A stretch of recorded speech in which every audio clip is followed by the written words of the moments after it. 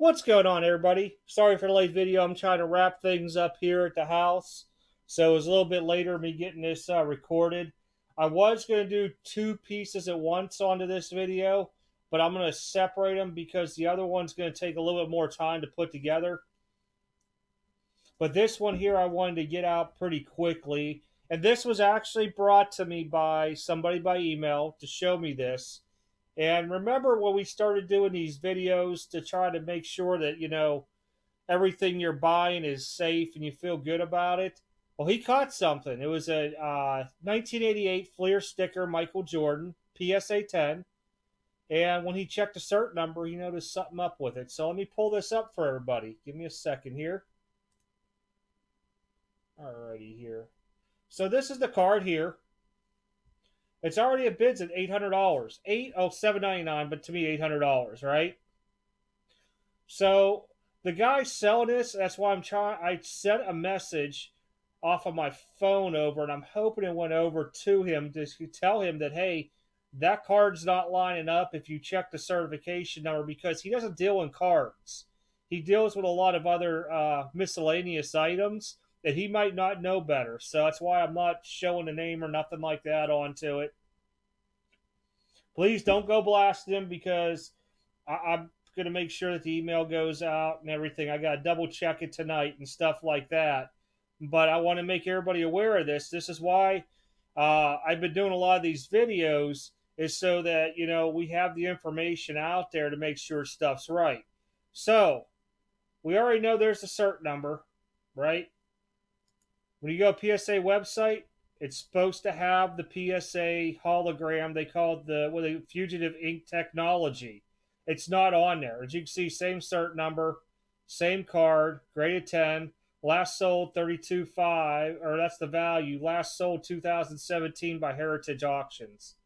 So we know that this card here is not correct in this holder and everything else. The first thing that came to mind when I saw this, it didn't look right, because if you look at the PSA on top of here, and I'll try to catch it a little bit more over, the PSA does not look like the right font on that label, okay? That was the first thing I noticed onto it without even checking the cert number at all. The font just looked a little bit off to me right off bat. So, and as he pointed out, you start looking, and he's like, there's no way this card's a 10. And I started thinking, I'm like, well, the whiting there in the top right could happen as it goes around. The centering's off. I think that mark here in the middle goes to the basketball and stuff. It's probably something on the case and not the card. I could be wrong. But when we go to the back, PSA piece on the back. But if you look at it, that label kind of looks like it's warped in a way, but it could be the plastic. So here we go. Look at the top of this card right here with all the whiting on that top. There's no way PSA was going to let that through as a 10. No way. Same with the bottom.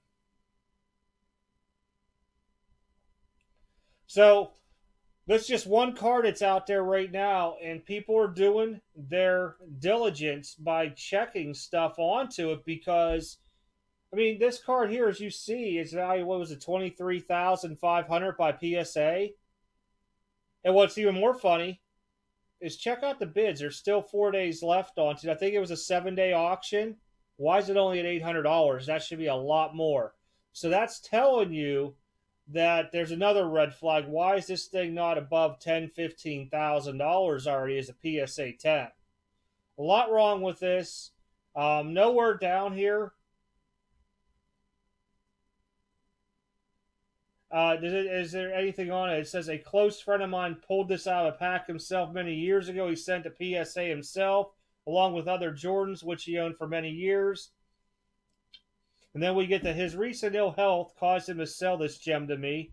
I understand that there's a pop of only 11 and gem mint 10. I didn't really look at that part onto it at all, but I'm not digging it at all. I want to see what the guy responds back to be honest, because it's 100. He has 100% feedback over 600 transactions and all this, and this goes into play with also the other thing that I'm looking into. There was a Tom Brady Bowman rookie that was sold, and I just happened to catch it one day. Or no, somebody might have sent it to me even. I think somebody sent it to me. And when I looked at it, I think it went for like $900. And this will be a different video. But I looked at the label. It's not a PSA label. They don't list it as a reprint or anything like that onto it. At least from my knowledge of looking at it. Nowhere on does it say PSA 10. But if you guys know, whenever you're going in to create your listing, you could put PSA 10 and all that stuff there. It shows that part, but he didn't handwrite it anywhere else into there. So I knew I seen the slabs before like that. I couldn't figure out, and I found out quickly after, well, not quickly, but I found out where they were being bought from. And somebody's selling a lot as reprints out there. They're not a reprint. It always remembers, we hit this before. A reprint is something licensed from that manufacturer that they redid at a later date. Sometimes they put those emblems on the cards. If you remember, like the Jordan Flair Decades card, it was a reprint of his rookie, and they put that on there. Topps does it a lot with certain products as well, too. But the catch was, it wasn't just like there was one card or 5 cards. There's like 50 cards out there they're calling reprints, and it's wrong. By law, you could get in trouble for that stuff with trademark infringement and all kind of stuff if you're caught doing it or caught selling it.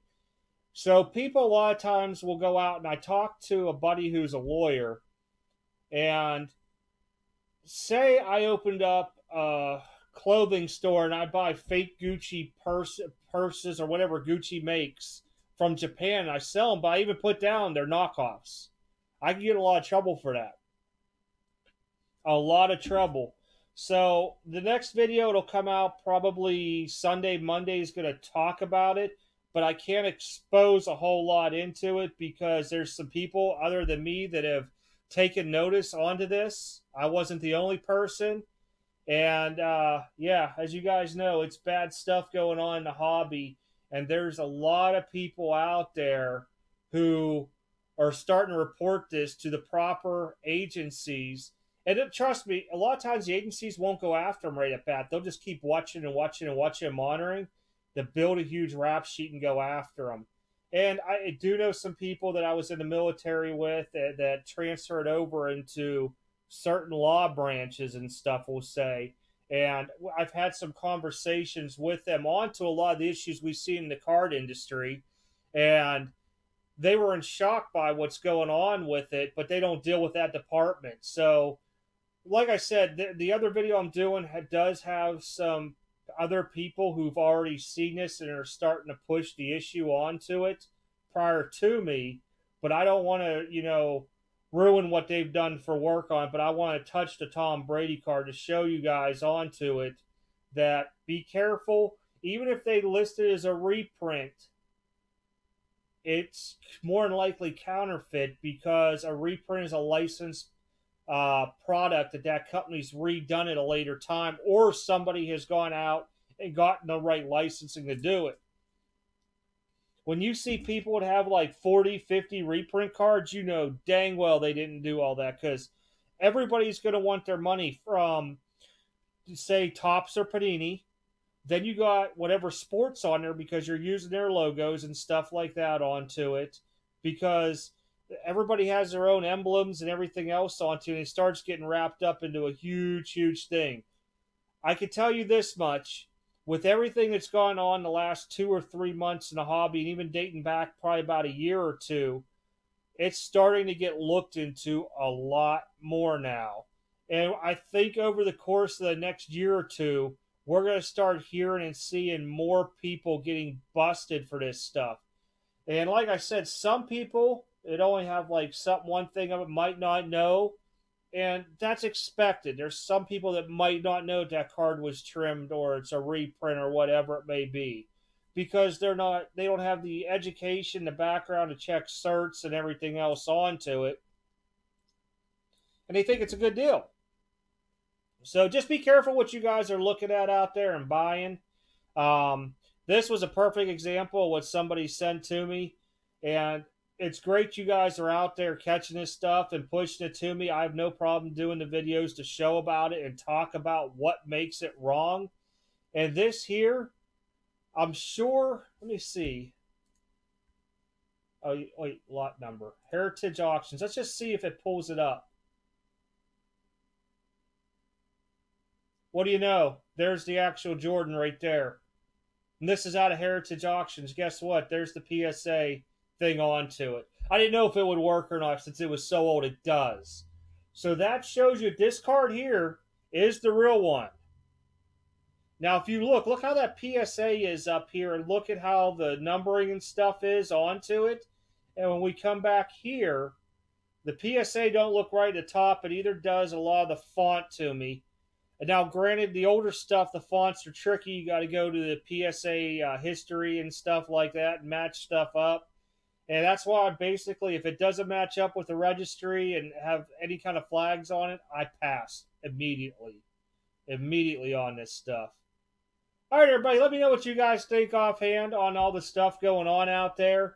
Do you all think that we're going to see more people being busted and different organizations? I don't want to say organizations because I don't want to start pointing fingers at certain companies, but,